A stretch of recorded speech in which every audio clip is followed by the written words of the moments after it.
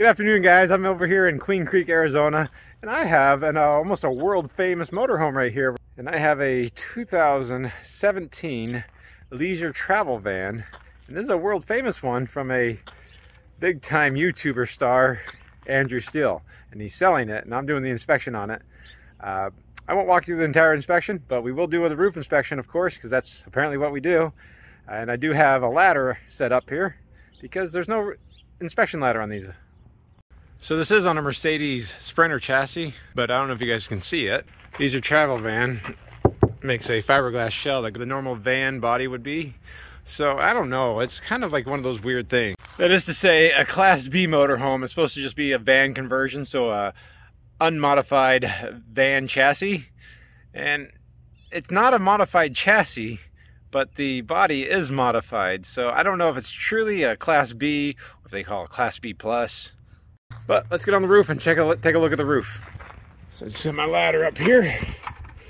And again, because this is a fiberglass shell, that means the roof is not the same van body roof, so it's not a metal roof. This is actually Phylon material, not unlike a Winnebago would have.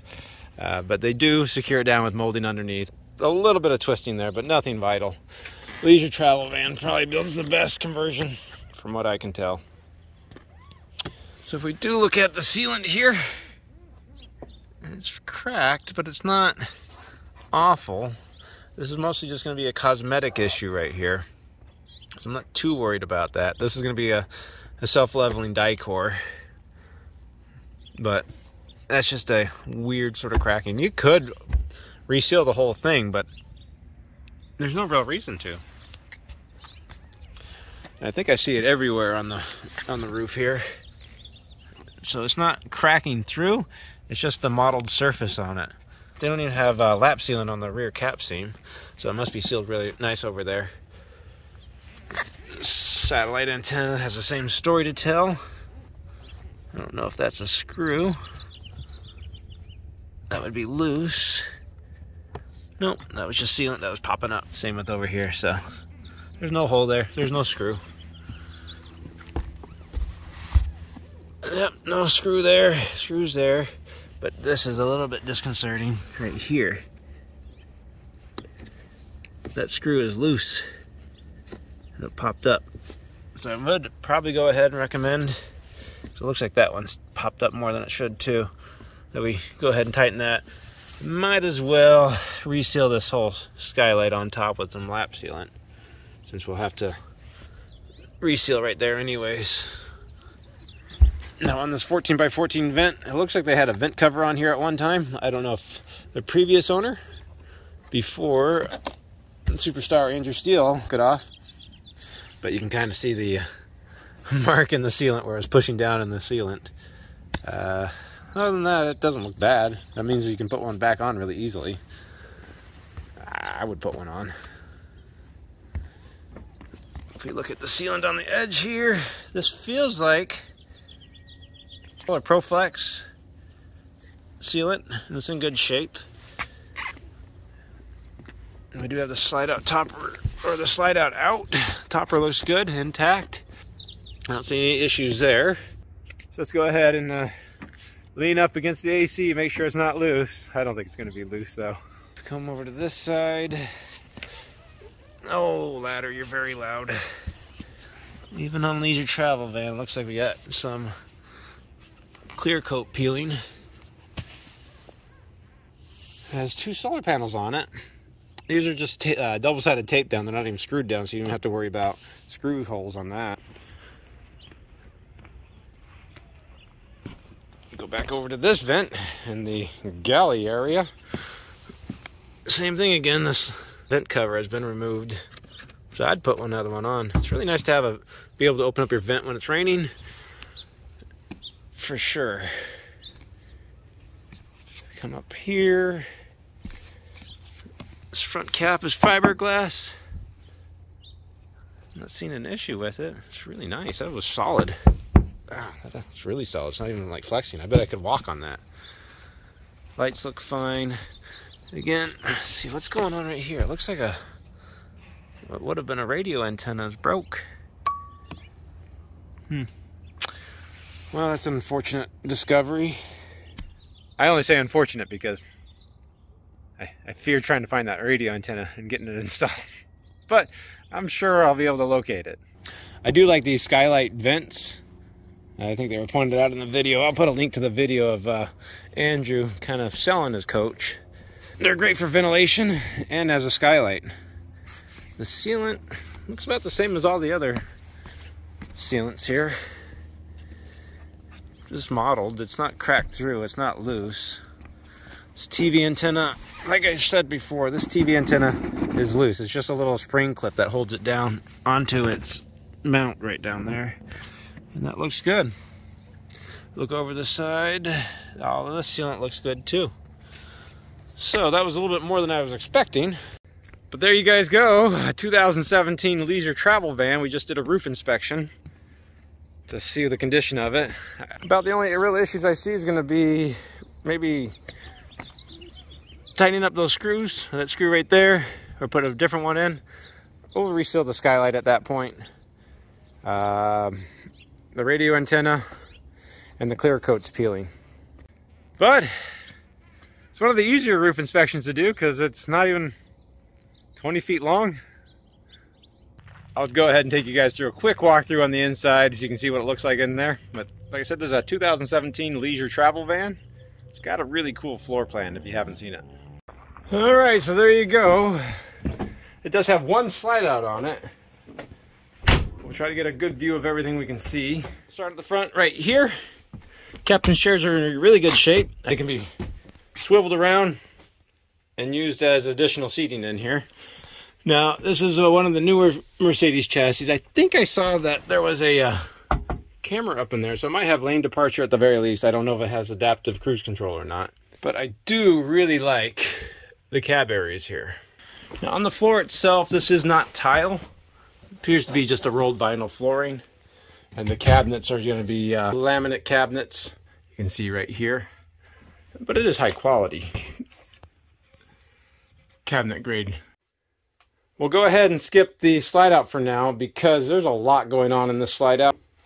But right here, you do have a TV. This is pretty nice because on this TV, you release it right there. It'll pop up. It's a manual televator, so no motor to worry about braking. But it's kind of cool because in the down position, it's kind of hard to see. This is glass. You can actually watch TV with it in the down position, so you don't actually have to have it up. If we go past there, we'll find the van-sized refrigerator. It is a RV refrigerator. It is a van refrigerator. Runs off 110 propane or battery. Again, battery's mostly for driving down the road. But above, we do have a convection oven microwave. And probably more storage, right? Yeah, slide out pantry. Across from the refrigerator, you have a countertop extension. Now this is full solid surface countertop. Yeah, so the Corian type countertop. I don't know if it's true Corian. 2-burner propane stove. This is tempered glass, so it's actually good countertop space in the down position.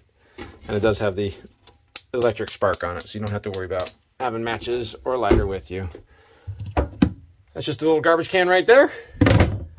One big galley sink and roller shades throughout.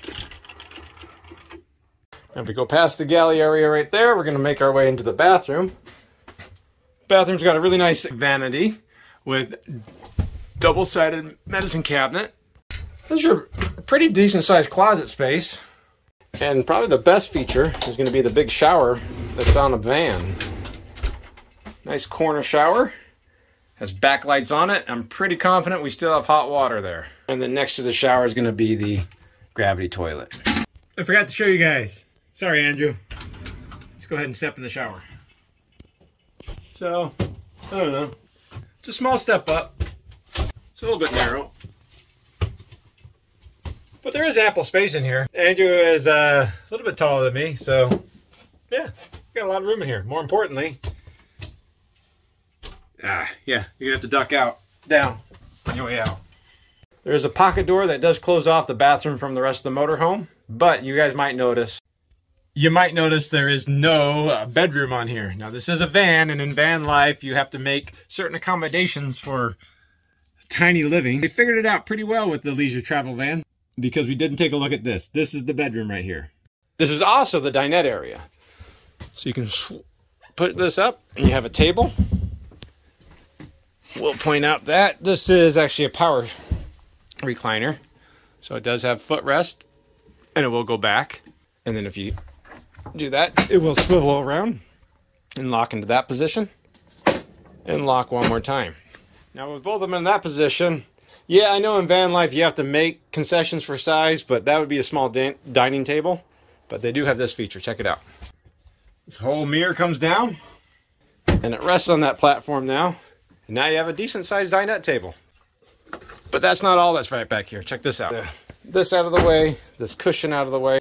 Fold that down, put the table back down. The other one down. Now we just unlock this right there. You even have a built-in handle. This whole thing will rotate down. And now you have a king-size bed. King-size bed still looks straight at the TV. But even above the king-size bed, you have a window for outside with ventilation. And these guys, as your headboard, can pop up for leaning against on your back. So you just don't have to slouch over when you're sitting in the bed. Now there was some disagreement if this was a king-size bed or a queen-size bed. So I got a tape measure, they'll measure it out. Now up to the headboard there, all the way down to here, we're looking about 76 inches. So even to the end of the mattress there, to the end of the bed, 67 inches. And from the other end of the bed to here, 67 inches. So this mattress is a perfect square, and then you would count the extra headboard area right there. I would call that a king-size bed. It's definitely not a queen. While it may not be a true king-size bed as far as 80 inches wide, it is 67 inches wide, so it's definitely bigger than a queen-size bed. That's a pretty good-sized bed for an RV, let alone a van. Bigger than a queen, smaller than a king. So it's this Murphy bed feature right here that's why this floor plan is so popular. You get quite a decent-sized bedroom in a van, a full dedicated bathroom, and even a good-sized galley. Now, I won't deny that maybe tearing down and setting up the bed might be a little bit annoying each time, but that's not uncommon on most vans or even small trailers. But these chairs right here are built really well. They're really wide. I didn't even show you this feature. You have armrests that come up. You wouldn't really get in a high-end RV, let alone a Class B motorhome. And so this motorhome's really well built. There it was, guys. I would say it was a quick walkthrough, but thanks a lot for watching. Whew, gotta get back to work. Sorry guys, ran a little bit late there, got dark. I forgot to mention, don't forget to go check out Andrew's channel, RVing with Andrew Steele. He's a big supporter of my channel, and I really appreciate all the help he's given me. He definitely doesn't need my help, but I do appreciate his help. Thanks a lot for watching, guys, and thanks a lot, Andrew. Good luck on your new Newell.